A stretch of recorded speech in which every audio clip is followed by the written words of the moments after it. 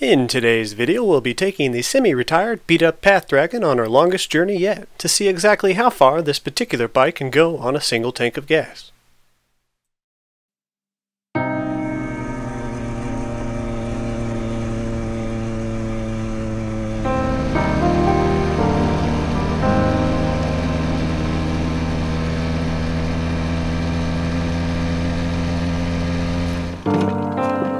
gonna do it off the bridge. Yeah, I'm gonna do it off the bridge.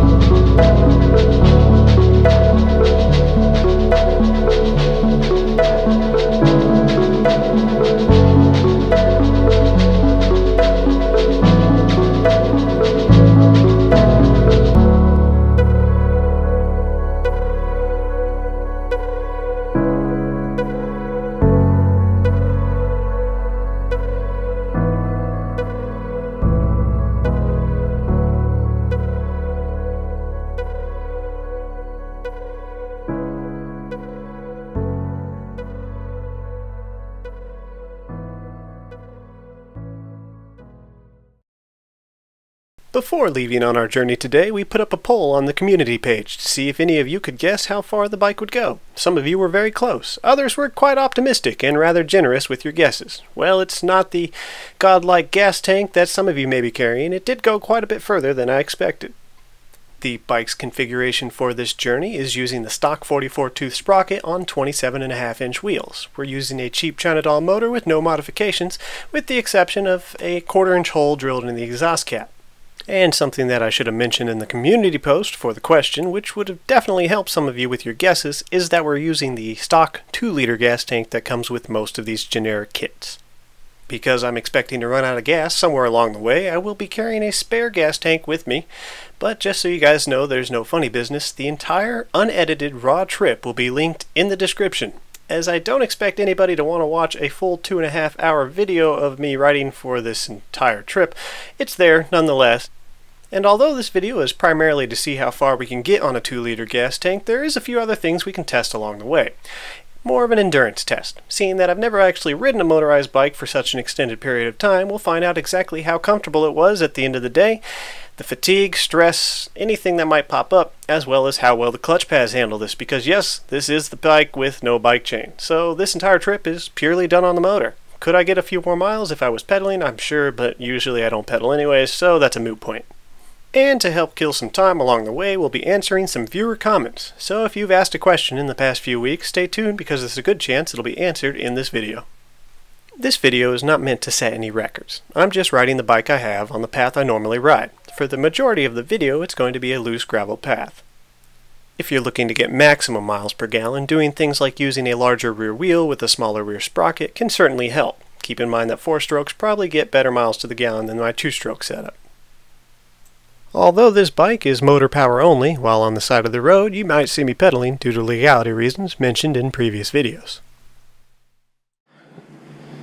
Alright, we got her good and topped off, best we can. What I've done with the video is the GoPro is only recording at 30 frames a second. I normally do 60 because it just looks better. But 30 frames a second will allow the GoPro to run cooler because it won't have to work as hard. In theory, anyways. It's time to readjust those front brakes.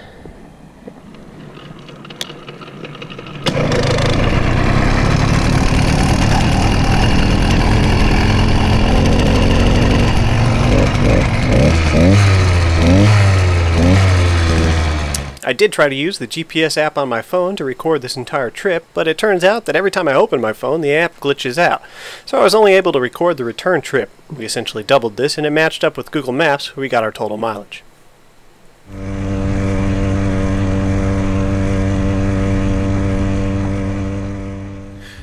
SB Airsoft has a few questions posted on one of the videos we have on the Patreon page, so I'll do my best to answer what I can. For what I'm assuming is his first build, he's planning a 15-mile scenic route. I think that's awesome, but he would like to know what a few things that I bring with me are. I'm also going to give him a tip.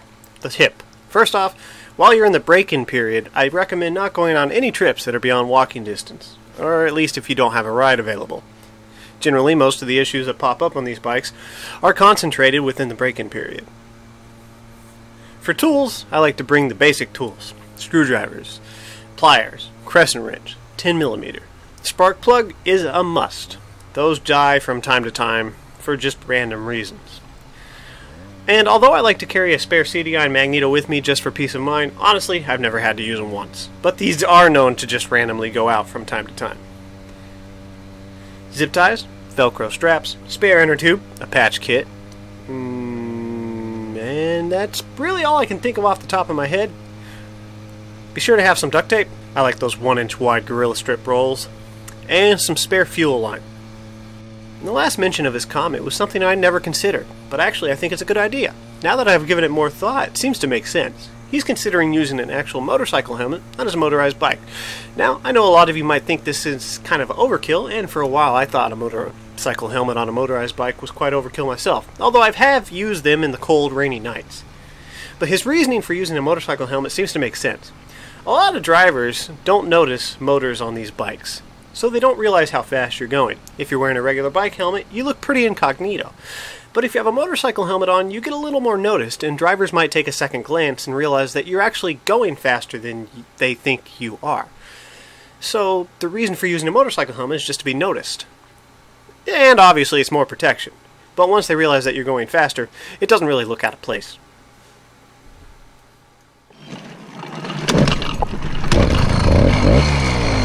That's all there is to it. A lot of deer bones. Idle stick. She good.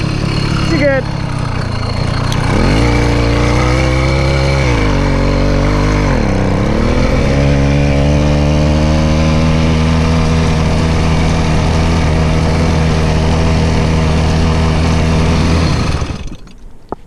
I almost forgot. While I'm here, I'm going to check the geocache real quick. Also check my tire, make sure it's not rubbing. Oh yeah, she's good. Okay, cool. If you guys ever ride on these rail trails, I know this is niche, only a few of you might do it, but if you come up to these bridges, be real careful. If you get these just a little bit wet, like in the morning or after it rains, it's like walking on snot. It is really slippery. I almost washed out one time. So when it's wet, I always walk across it. We have a geocache here that a couple of people have found. One person's found since I checked it last. Yeah, there it is.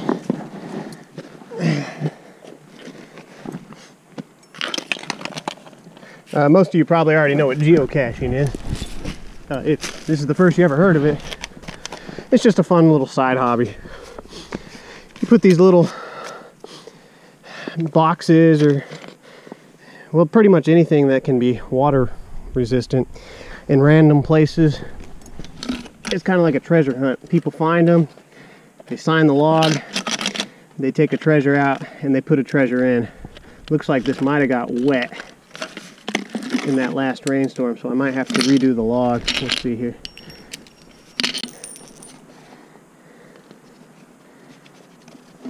Alright, what do we see? I put pretty interesting treasures in this. I got a keychain 9mm that I made myself. Somebody put a 45 Colt cartridge in here. Hey, like-minded individual. Valve cap covers. This is something my girl made. It's got some shiny stuff in a little glass vial. Like shadow box treasures, you know. Yep, he found it on the 17th of this month. Right on Joshua. Very cool. A lot of water down there today. Oh, poor Henry. He wanted to come with us so bad. I'll probably take him for another ride Sunday.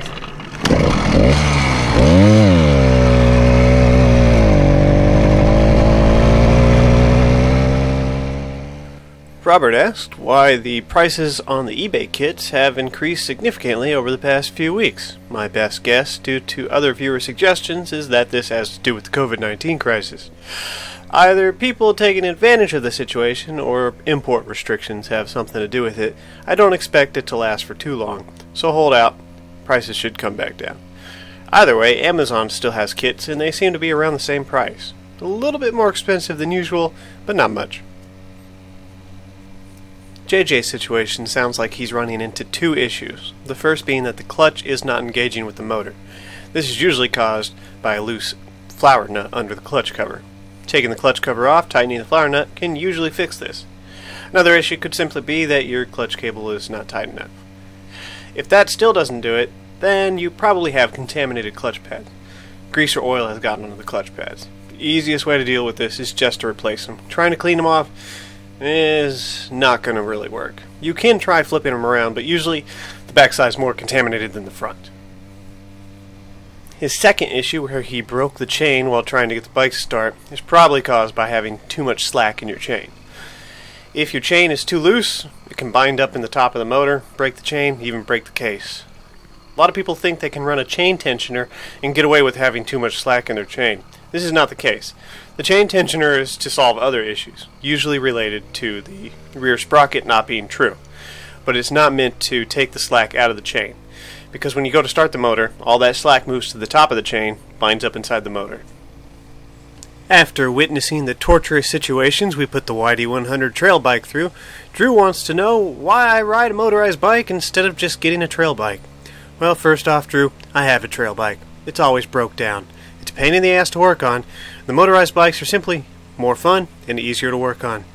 There's something about putting a small motor on a cheap bike and seeing what you can get away with that's simply enjoyable. Plus, you built it yourself.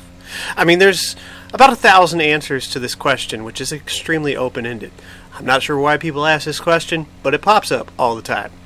Also, you might keep in mind the obvious. Price is kind of a big deal.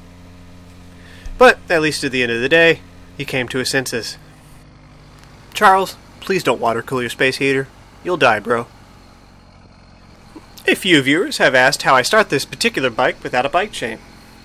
I won't call it practical, nor am I doing it because I want to. I'm just too broke and lazy to fix the issue. And keep in mind, without a bike chain, if the motor breaks down, you can't pedal. And if you're going to be riding in traffic, it's a really slow start that looks kind of awkward. But if you're riding mostly trail like me, you can get away with it. For starting the motor when it's cold, I just give it some choke, roll down the hill, and she fires right up. Once the motor's hot, she's really easy to start. Just a couple of pushes, pop the clutch a couple of times, and she's off and running. Soul Survivor is fixated on using cruiser-style frames with motorized bikes. Where I have nothing against cruisers, I think they're great, easy builds, nice for street use. I believe he's completely wrong. There's no reason why you should only use a cruiser bike for a motorized bike. Mountain bikes are great. Mountain bikes are usually more rugged, can withstand the motor in most situations. Of course, this all depends on the quality of frame you buy. However, I'd like to see somebody with a cruiser do the kind of riding I do, through the mud, the rain, rough terrain with a YD100, 56.2 sprocket. Yeah, YOLO that. Let me see a video, and then I'll believe it.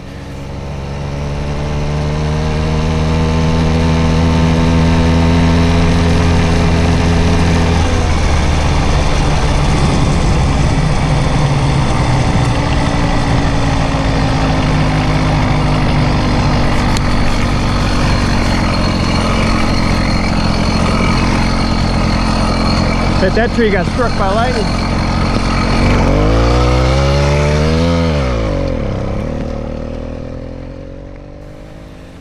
Alex wants to know if too much oil really matters for serious issues. Absolutely. And this is coming from somebody who generally uses more oil than a lot of people recommend. Though I tend to stick around 32:1, lately I've been using 40:1 just to see if I notice a difference. I do feel like it's a bit more peppy, but I'm not as confident riding on long stretches of trail on the 40:1, so I'll still stick with the 32:1. Of course, this all depends on what motor you have and what it recommends in the manual. We've been over this before. Anyways, too much oil can cause some issues. First off, it's going to nuke your spark plug. It'll foul that sucker right up. You'll get carbon buildup on your piston and head as well. And from what I understand, if you get enough carbon buildup, they'll start to tap against each other, cause pre-ignition or detonation. But I'm not a mechanic. I'm not going to go into all the issues that can be caused. But the obvious, a lot of oil coming out of your exhaust. That cap will fill up and leak all over the place. You would also like to know if getting a smaller sprocket is worth it. Well, I generally ride trails, so smaller sprockets are not my forte. However, from what I understand, yes, you'll have more miles to the gallon. Obviously, you'll go faster. You won't have quite as much torque, but we all know this. A big benefit to having a smaller sprocket, as I've mentioned in previous videos, is it'll keep the engine cool. Because you'll be going faster at the same RPMs, your motor will get better air cooling. So, all around, I think a smaller sprocket is better for the bike. Puts less stress on the rear wheel, the hub, the spokes, the chain, the pulley. All in all, I think it's just a good way to go. If you're going for longevity and speed, smaller sprocket, definitely the way to go. But important thing to keep in mind, as you go smaller sprocket, you go faster. As you go faster, you start to break speed limits, which are designed for these style of bikes. So, it all just depends on what you want to try and get away with. Mr. Nolan would like to know what video editing software I use. And I use Movie Studio 14 Platinum. I believe it was originally made by Sony. It's kind of a knockoff to their Vegas. Honestly, I don't have anything to compare it against. It's the only video editing software I've been using since I got serious about video editing because it was simply the one I had available. I think it was gifted to me. Anyways, I won't say it's very user-friendly. It has quite a steep learning curve. I had to watch a lot of YouTube videos when I first started out to figure out how to get everything to work just right. I've been using it for so long now that I'm happy with it, but I think there's better options out there. As figuring out all the little tweaks about this thing was kind of annoying. Liberty again, in his great wisdom, claims to have never seen anyone put a motor on a cheap bike and grease all the wheel bearings. Whereas, I will admit, this is probably overkill for most of us. However, if you ride the bike the way I do in the terrain that I do, you probably want to get the most out of your ride, and greasing the wheel bearings certainly can't hurt. Plus, I've opened cheap wheel bearings before that had no grease on them whatsoever. So, at the very least, it's not a bad idea to check them. But, again, this is kind of an advanced thing, and I wouldn't recommend opening up wheel bearings unless you know how to readjust them. Otherwise, you're just going to create more problems than you had in the first place. Joe, I agree. An issue which might be unavoidable to some of you if you're installing an engine kit on a bike with a coaster brake. See, in many cases you have to remove the coaster brake in order to install the rear sprocket. With the Hovey Cranbrook, you're able to put it back on, but this is still going to happen whether you put the arm on or leave it off. It's unavoidable in many situations, but you might get lucky and not have to deal with it. What happened to me was when I removed the coaster brake, it loosened the wheel bearings in the rear hub. And I didn't notice this until after the install. Turns out the wheel was kind of just slopping around. So I had to go through the tedious process of readjusting the rear wheel bearings, and that's not fun. Adding the coaster brake arm is just another headache in the entire process. So if you're removing the coaster brake arm in order to install the rear sprocket, pay close attention to the wheel bearings on the rear hub. There's a very good chance that they loosened up. AIG Data has an interesting question about the coil on the magneto. Now, I'm not an expert on this, so I'm sure someone in the comments will chime in to answer this better than I can. But I believe that the strength of the magnet and the number of turns on the coil is what dictates the voltage. More turns equals more voltage, stronger magnet equals more voltage. If you were to use a thicker wire, chances are you would have more durability but less voltage because you would have less turn. If you used a thinner wire, you would probably produce more voltage because you can get more turns on it. However, thinner wire is more susceptible to fatigue and breaking, so your durability might go down. I don't know. You guys can answer that. If I'm wrong, please correct me. Andy brings up an interesting idea that might help cure the overheating issue of the YD100s, which I might actually try in the future. But his idea gives me another idea. Now he claims that he's clamped on extension aluminum plates to help the head have more surface area and cool the motor better. I don't see that this could hurt anything. I might try it. But the idea that I came up with, thanks to him, was actually trying a GPU heatsink. Some of them are pretty big, and they're meant to withstand high temperatures. They're made out of aluminum and copper, most of them, so it's the same material used on the head. It might seem a bit far-fetched, but if I can get one to stick to the top of the head, I might try it out, using some kind of thermal pad or thermal paste, which conducts heat between the two surfaces quite well. Who knows? Maybe we can get one to stay on there. Andy has another question about the exact same bike we're using in this video. He wants to know how well the rear wheel and the spokes have been holding up since we put a motor kit on it. Well, if you guys have been following me for any length of time, you've heard me complain every once in a while about having to retrue the rear wheel on this particular bike over and over after every couple of rides, until eventually I just got sick of it and I bought a beefier setup. The rear wheel I'm using now has 12 gauge spokes, which most of you might not consider to be beefy. However, compared to the rim that came on this bike, they're a substantial upgrade.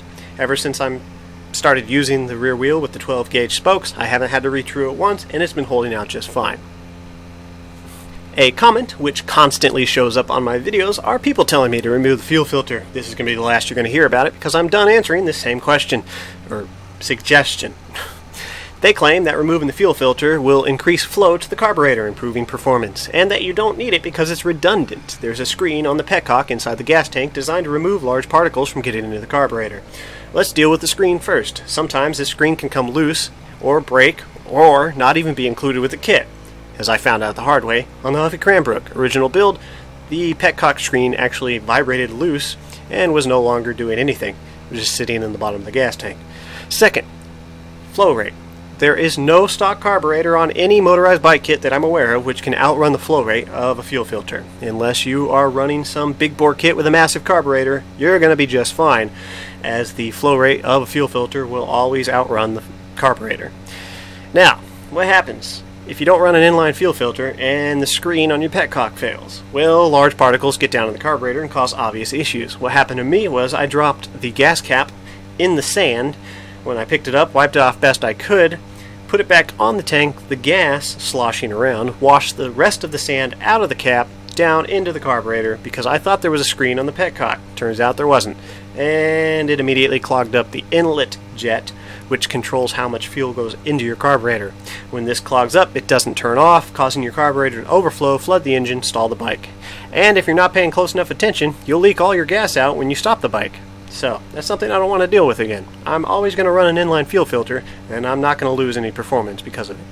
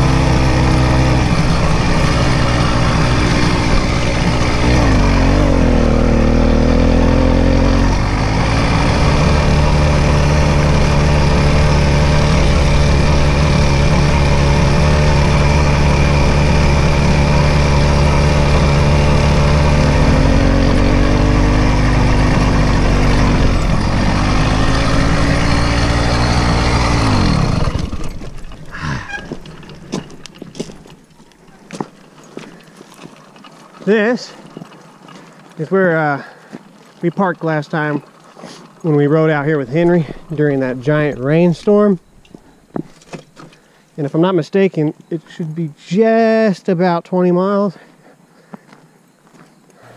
Well, seeing that I've kept you guys waiting long enough, the maximum distance we traveled in one direction is 21 miles. It's actually 21.5 miles. So now we have to turn around and go back and see how far we make it. I can't get biking directions offline. I'm going to double check it at the house, but see, this trail runs close along the highway the entire trip. And if I look at highway directions, it says it's 26 miles. Anyways, we'll double check it at the house. But I was really hoping that that satellite app would be accurate.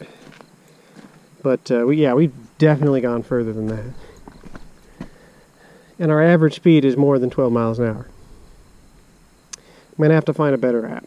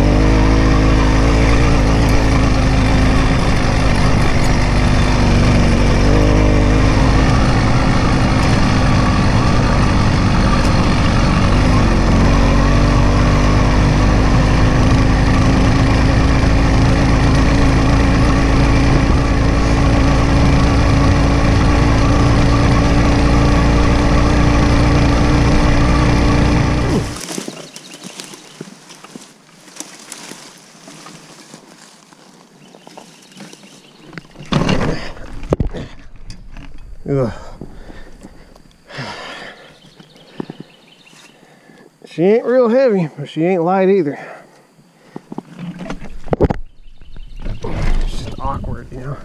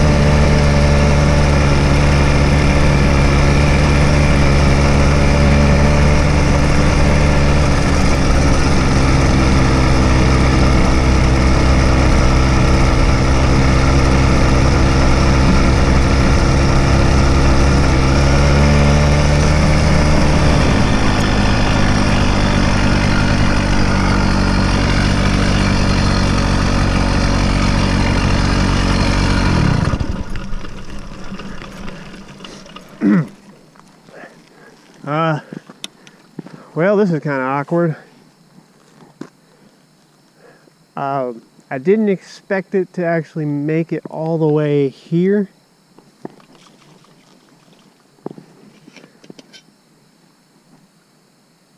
And I don't want to run out of gas while I'm on the side of the road. But honestly, I think we're gonna make it home. If we make it home, that's at least 40 miles.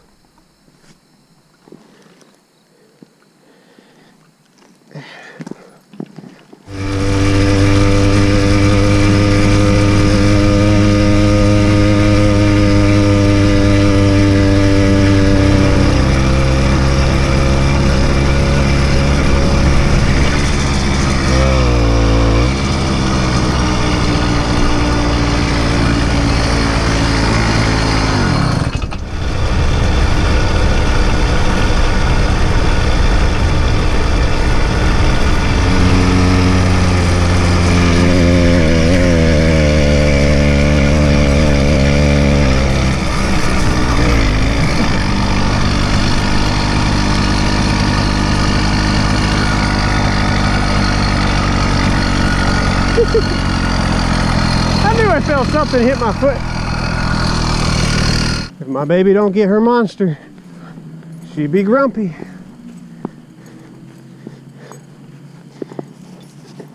Aww. Oh well.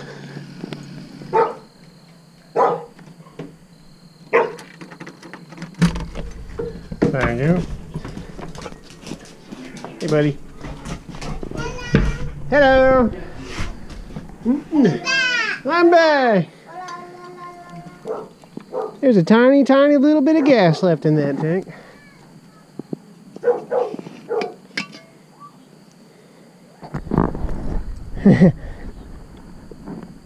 Can't even see it in there. She's empty, pretty much.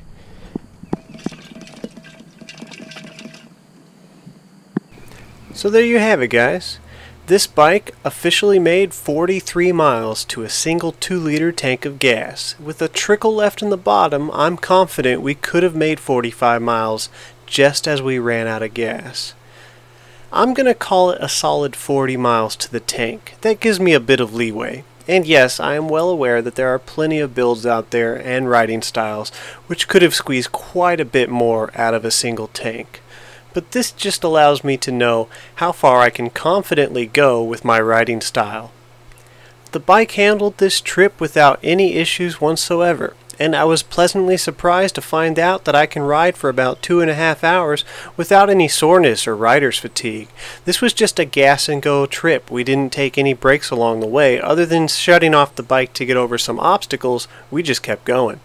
So the seat, bike, handlebar setup, it works out real well for me. Not all my bikes are set up to do this kind of endurance, but I'm happy to know that if I need to ever just get on the bike and go for 40 miles straight, I can do it and I won't be tired when I get there. Hope you guys enjoyed the video. We'll see you in the next one.